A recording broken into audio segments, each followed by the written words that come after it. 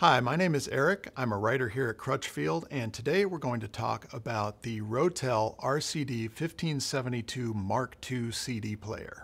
This CD player was made for audiophiles. It's got the standard digital coaxial output if you want to use an external DAC.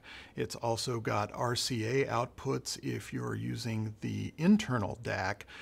But if you have audiophile gear, then it's also got the balanced XLR outputs, which give you a really nice clean signal path.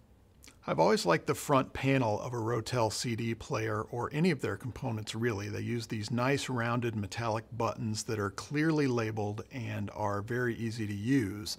And if you're sitting in your favorite chair or on the couch and you're a little bit farther away, all of those functions are mirrored on the remote, which comes in the box with the player. If you happen to notice that the screen appears to be flickering on the front of this CD player, that is a camera artifact. It does shine bright and clear when you're looking at it in person. So the RCD-1572 has been in Rotel's lineup for a while. Why did they upgrade to the Mark II? It's because they wanted to put a different digital to analog converter in it.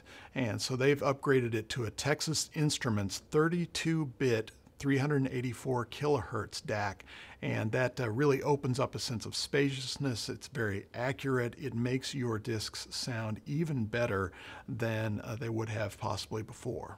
If there's one thing I can say about any Rotel CD player, including this one, it's that they always sound amazing.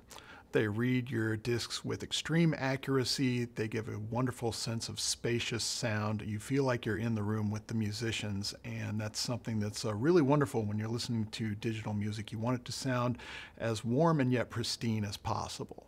So if you need some help choosing the right CD player for you, or if you just want a little advice on how to build your sound system in general, contact us here at Crutchfield. We'll be happy to help. Thanks for watching today.